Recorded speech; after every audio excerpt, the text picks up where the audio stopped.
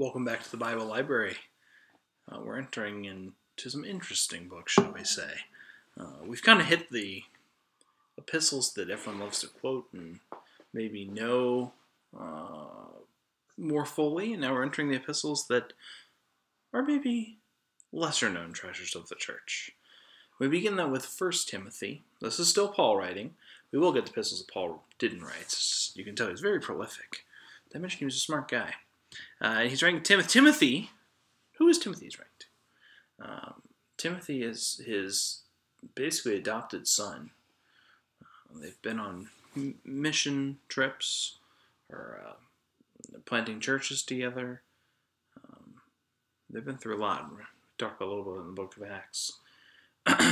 and they have this relationship. Like I said, this father-son dynamic. And, they aren't blood related. And Paul is writing to Timothy, kind of, or maybe you could even look at me, and if I were son, you can look at it kind of like Master and Apprentice, Jedi and Padawan, or Sith Lord and Sith Apprentice. Anyway, try to get Star Wars in here as often as possible. Can you tell?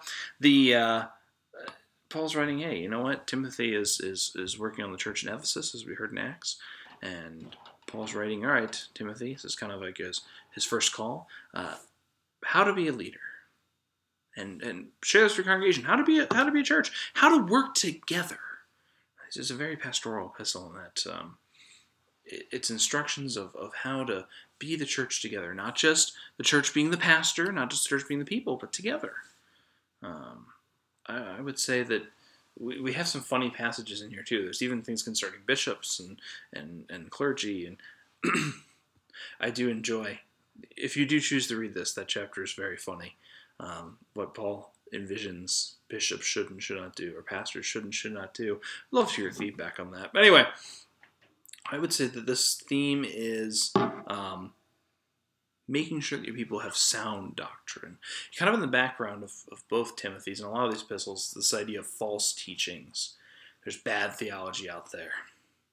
And Paul names that quite a bit, that there are people who don't understand the Hebrew Scriptures that have kind of gone off on it and done their own thing. There's people who preach the prosperity gospel. Perhaps, again, we can relate to this understanding that have cheapened the understanding of faith and the idea of sacrificial love, not a get-rich scheme, the church being Zach, get off the soapbox. There's bad theology out there. So Paul wants to make clear that we are doing right teaching, right doctrine that should be proclaimed by you and by your congregation, Timothy. So, why would you read this letter? So, 6 chapters, not the longest, but I think it's good advice if you're looking into collaborative leadership in the church.